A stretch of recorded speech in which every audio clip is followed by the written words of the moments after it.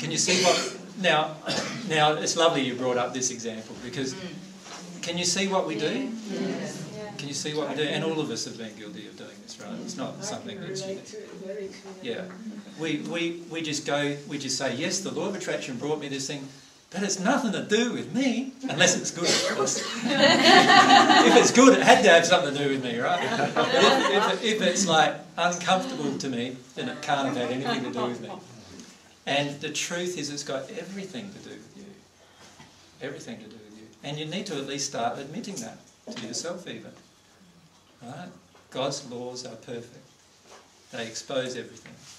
But you can see what we do is we feel the top level emotion, in this case annoyance, which is just an anger-based emotion, which is just separating us from the underlying causal emotion. And yet, in your discussion, you were talking, and then all of a sudden you start talking about your dad and perfection. And there's the key to everything, but you don't want to feel it. And the next words were like, yeah, but it's no big deal. Right? It's a huge deal. Like being expected as a little child to do everything perfectly from day one, that's a huge deal. Like that is a terrible burden that you place on your children. Right? Your father placed a terrible burden on you. Now, I'm not condemning or judging your father. Right? He has his own emotional reasons why he did that, and he needs to experience those.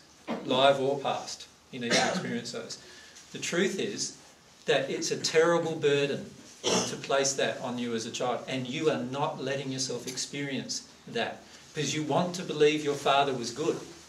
So you won't allow yourself to believe or to feel the emotion of how terrible you felt having to be perfect all the time. So go there.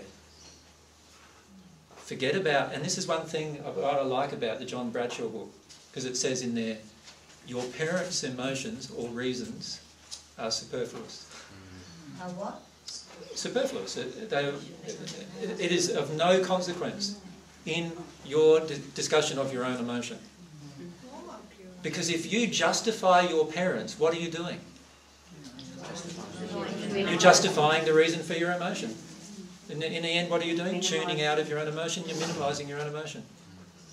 Right? You're going to need... become empowered with understanding where they were at, perhaps? You will only understand after you've dealt with your emotion, not before. See, what we do is we intellectually skip over everything, skip over all the emotion, and we say, no, I really want to understand my parents. They were nice parents and they were loving. They did their best for me and all that stuff, right? And all of that might be true, but what you've just done is avoided all of your own painful emotions. Because you're now saying, because they were nice and they did their best, I'm not allowed to feel what I feel. And what you're going to need to learn to do is, I'm allowed to feel what I feel. I'm allowed to know what I know. I'm allowed to think what I think. I'm allowed to... These are what you will need to be allowed to do if you're going to feel your emotions. So one of the biggest blocks you have right now is all of this justification that you have about your parents and how they treated you. That's a huge block. Yeah? Big block. Are you saying there for your own healing to face that, but not to, that doesn't mean to blame? As soon as you blame, you're now projecting. Yeah. So so I can state the truth. My mother never hugged me my entire life. And feel it. And feel what that felt like. Without right? blame. Without blaming my mother. She had her own reasons to do that. Right? But if I want to blame my mother, I'm allowed to do that too, if I want. But you're never going to get to the bottom of the underlying emotion. But you can blame her for 6 months if that's what you feel like doing first. You're allowed to do that too. But it'd be better if you can connect to the underlying emotion was that feeling of, like, what does it mean if your mother's never hugged you? What does it mean? So that's a more ideal way. Yeah. So let yourself feel that. Now, my mother was 16 when she gave birth to me, like, and her mother was 16. So do you think they had many mothering skills? Like, my grandmother was 32 when I was born. Right? So do you think they've had many mothering skills to pass down to each other? Obviously not, hey? And then my grandmother lived in this abusive, violent, alcoholic man who constantly abused her and beat her up and everything. You know, so of course my mother doesn't know what love is really.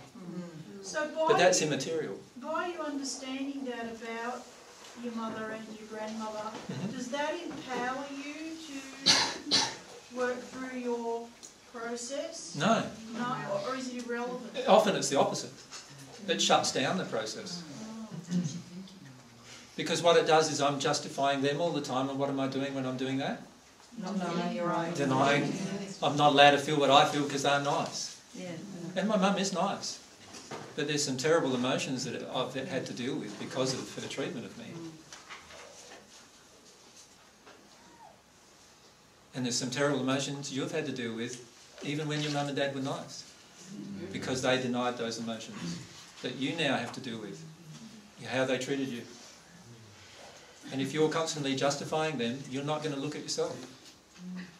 Right? You need to state the truth about everything.